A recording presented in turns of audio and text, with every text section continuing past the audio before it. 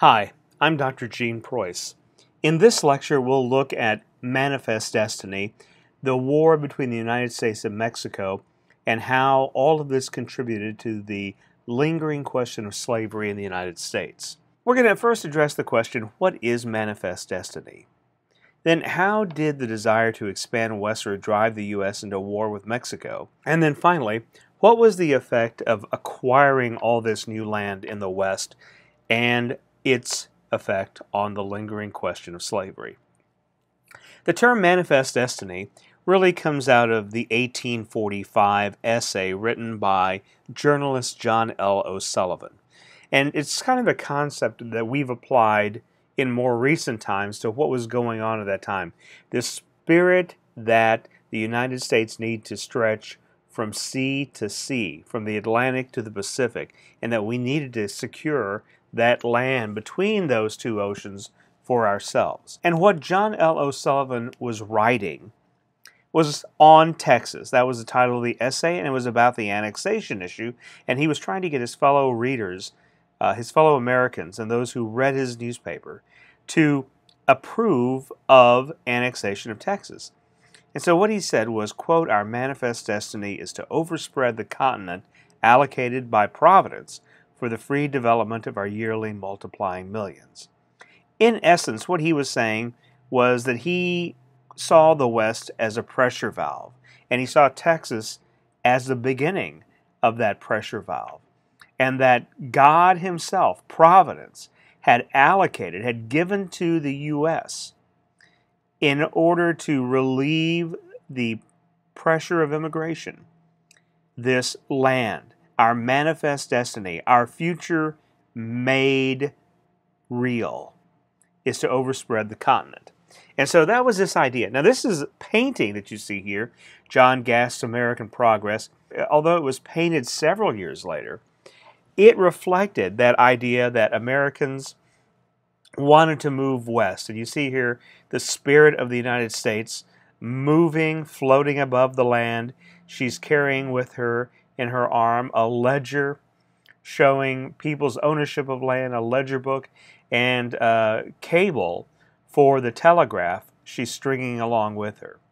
And you can see behind her is sunlight, brightness, the sun rising in the east, and you see ships on the canals and on the rivers. You see railroads and settlers coming forward, and in their wake, before them, you see fleeing buffalo, Native Americans, and darkness. So this idea that migration westward brings light, civilizes the land, and it brings new technology is all wrapped up in the painting and the idea it was trying to capture.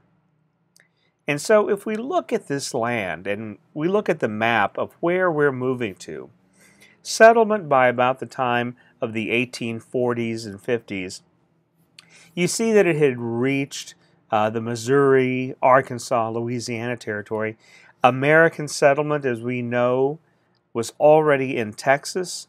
And Texas, you see the broad outline of Texas that goes all the way up to Wyoming, along the Rio Grande, and all the way back down. And then what is west of that, although you have the Oregon Territory up north, it's disputed. And then you have Mexico below it. So we're going to look at this area and how we got that. Annexation of Texas had long been an issue, and it had been an issue since the Texas Revolution of the 1836 era. But people in the United States were hesitant to annex Texas for a number of reasons. But it had been on everybody's mind. So you had William Henry Harrison in 1839 who tried to get Texas annexed. His vice president, who took over after he passed away, also wanted annexation. And there were other people as well. John C. Calhoun, a senator from South Carolina, who had proposed annexing parts of Mexico because he wanted to protect slavery, was all in favor of annexation. And in fact, there was a group called the Knights of the Golden Circle, who were a group of Southerners who wanted more land in what's Mexico and into Latin America even Cuba and Puerto Rico, because those were already slave-holding nations. They wanted to expand and protect slavery, and so they were in favor of annexing more and more territory. But because of this strange combination of people who wanted annexation, enough people opposed these various schemes and plans that the annexation treaty failed. And so by the time you get to the election of 1844 in the United States, annexation was a major issue. And the candidates were James K. Polk of Tennessee. He was an expansionist. His whole campaign was on expansionism. And so when he wins the election, Tyler, who's in office for a few more months until March, goes to Congress and says, look, the will of the people is for annexation. Let's get Texas annexed. And so by using a joint resolution of Congress, Texas comes into the Union, and all of the requirements, elections, the appointment of new judges, a governor, are all in place by December 29th of 1845, and Texas officially is annexed and becomes a state of the Union then. Now, Polk saw himself as Jackson's heir, the heir to Andrew Jackson. In fact, people called him Young Hickory.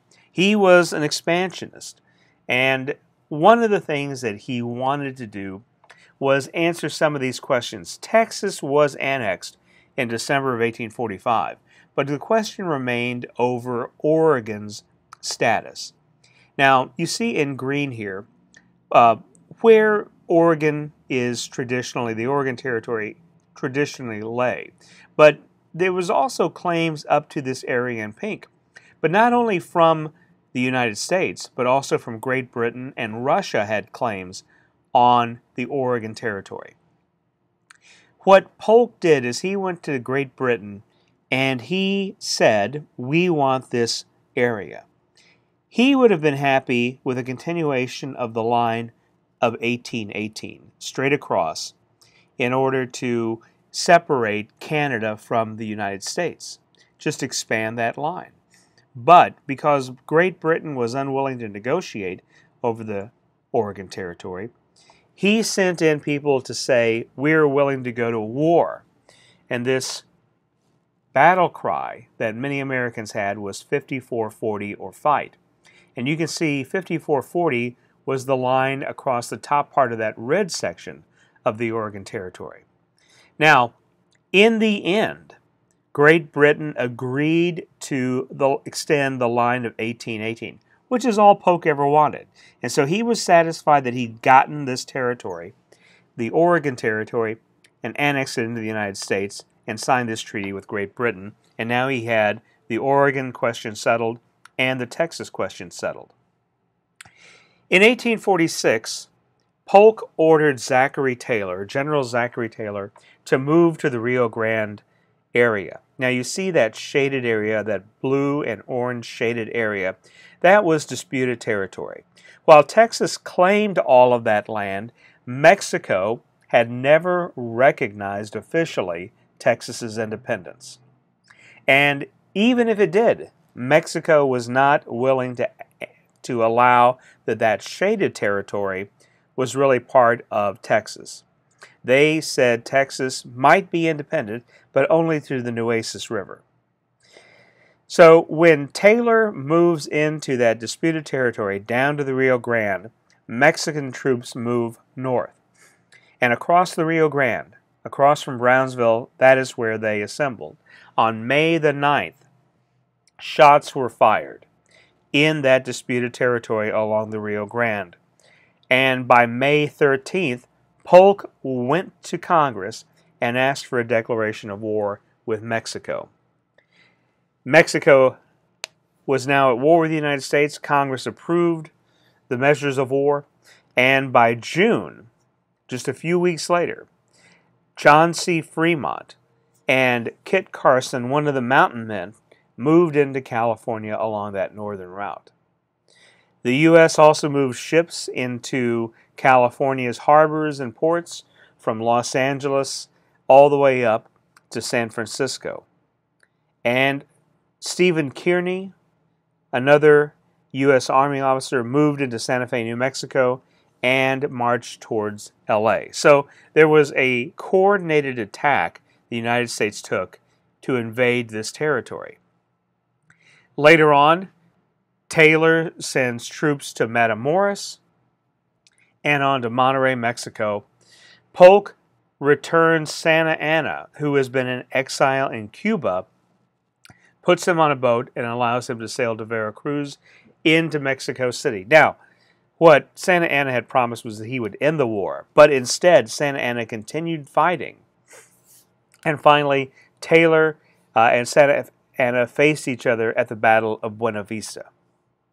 And this led to the siege of Mexico City.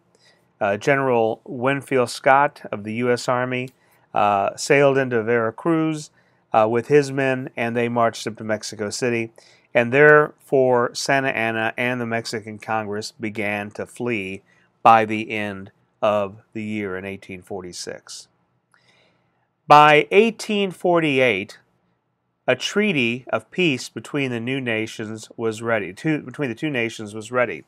And what the Treaty of Guadalupe Hidalgo, that's where it was signed, said was that the Rio Grande would now be the border between the United States and Mexico, and that the United States would pay $15 million and take the New Mexico and California territory. But this raised questions about slavery. Earlier in Congress, whenever it was approving funds for the war in 1846, brought up a thing called the Wilmot Proviso, and this was an addendum to a bill to allocate funds. And what the Wilmot Proviso had said was that slavery would never be allowed in any of the territory that we might get as a result of the war. Now, the Wilmot Proviso never went anywhere. It was never passed. But it reflects the significance that people saw about the acquisition of more land and the question of slavery, and how those two issues were tied together. As it was following the war, migration increases, and you can see here 300,000 people moved west in between 1841 and 1867. So a lot of people were willing to move, and a lot of that was due to gold, no doubt.